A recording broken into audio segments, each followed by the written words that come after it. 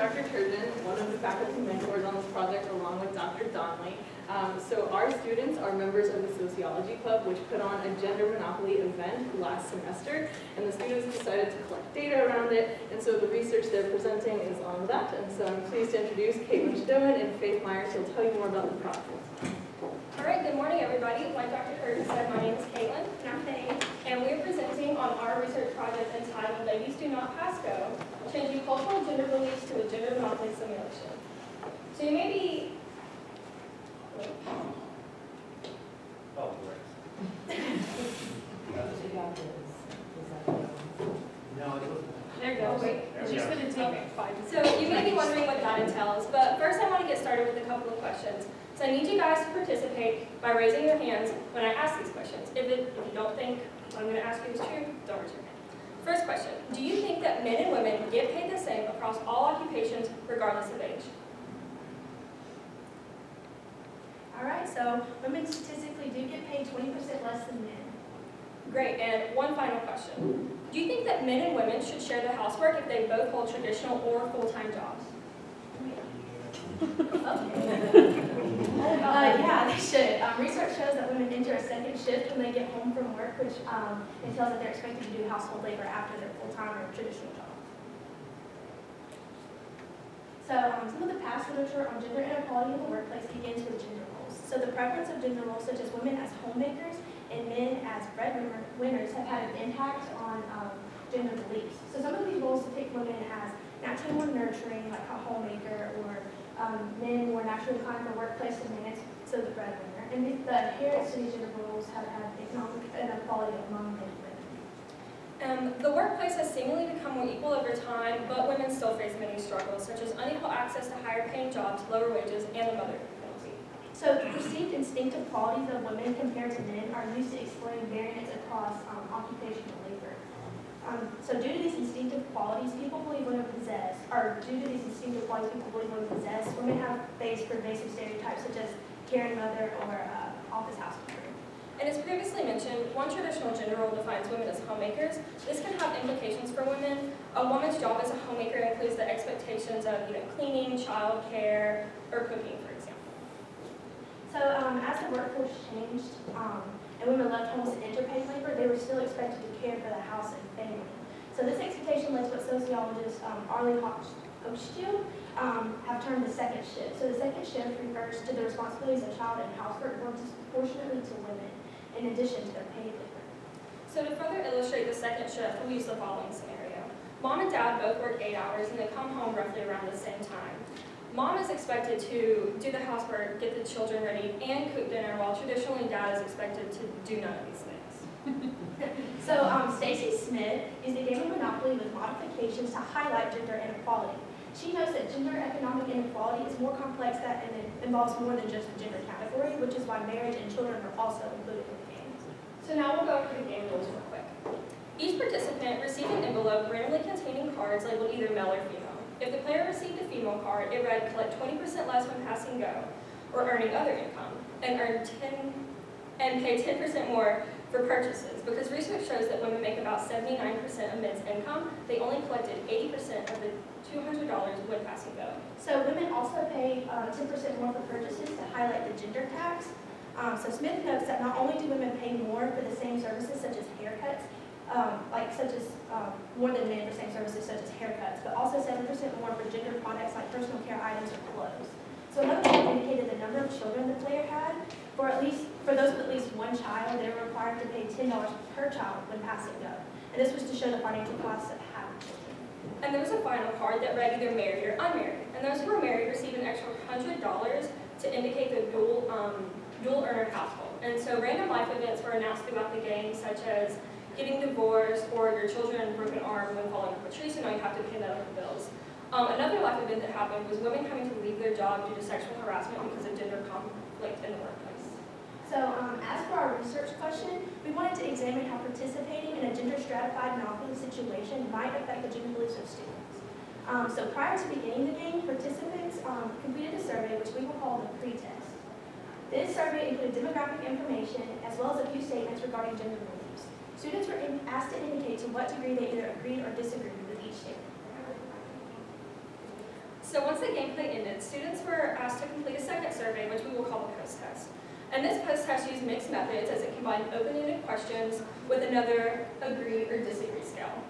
Our sample was a convenience sample that consisted of roughly 25 students, but actually 15 students were able to take the pre-test and the post-test. Although small, our sample was virtually representative to the student population at JSU.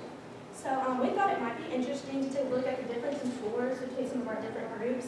So the average scores of the pre-test and post-test for the gender category is shown. So here we have male and female.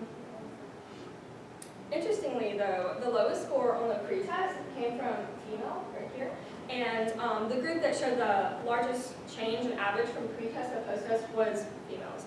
Of our male respondents, the highest score was a 27, which was the lowest of all the other groups' highest post-test scores. So to compare the data of the pre-test and the post-test, we used a paired sample t-test. This is a means comparison test that is meant to show the differences in the means between the pre-test and the post-test. This test was used because we were testing the same group of students twice, once before the simulation and once after.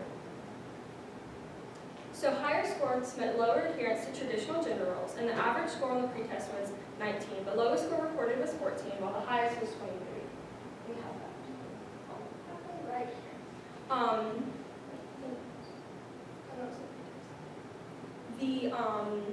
The average on the post-test was a 26, and the lowest score on the test was a 21, while the highest was a 30, and 30 was the highest possible option.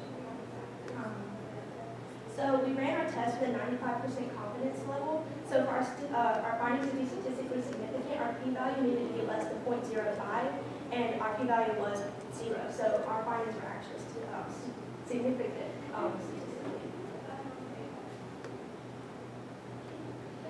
So here we have some graphs that show the pre-index and the average, or the scores for each thing. So as we said, each score, the higher the score, the better. So that's for the pre-test. And this is for the post-test. And then we have a graph that shows the jump. As you can see, that's pretty significant. The pre-test average right there and the post-test average right here. So overall, there was about a 7-point change. And this meant that gender beliefs changed to match the current reality of gender inequality. Through qualitative, open-ended responses, we found that many students felt that the game reinforced their beliefs about gender inequality. So this was apparent in answers like women have it harder than men, and the simulation confirmed that gender inequality is a serious issue that affects other aspects of life. Others specifically mentioned certain struggles faced by women. This is illustrated by one student's response to the question, what did you learn about gender inequality through this simulation? And they replied, gender inequality is prevalent in many aspects of life, from the gender attacks to sexual harassment.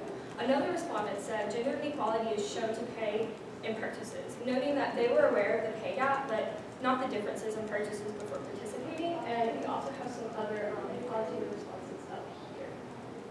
So while our respondents mainly focused on gender beliefs, Smith's also heavily reflected on class differences. So 56% of hers directly talked about class inequality, specifically mentioning the differences between wealth, income, and privileges amongst the different social classes.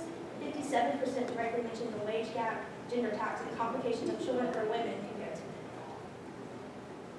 So some limitations of our research included the sample, which was a convenience sample, and a convenience sample has a higher level of sampling error, is vulnerable to selection bias, and has a possibility of over or underrepresentation. Like we mentioned earlier, our sample was racially significant, or racially equal to that of the JSU student population. So the responses also supported the idea that marriage is a solution for poverty, and this is just not the case. America doesn't have a stable structure for single persons, including single persons with children, and politicians push for marriage to be fixed by advocating for marriage workshops, which doesn't work. So results from this preliminary research show that playing gender stratified monopoly can indeed have an effect on students' gender beliefs. So in the future, to further test this idea, we would like to try or repeat the simulation with a larger sample size. However, we would also like to modify the game. First, we want to better illustrate the distinctions between the benefits of marriage and being single. And secondly, we would like to include different family types of show stratification across all levels. And that's our presentation. Thank you.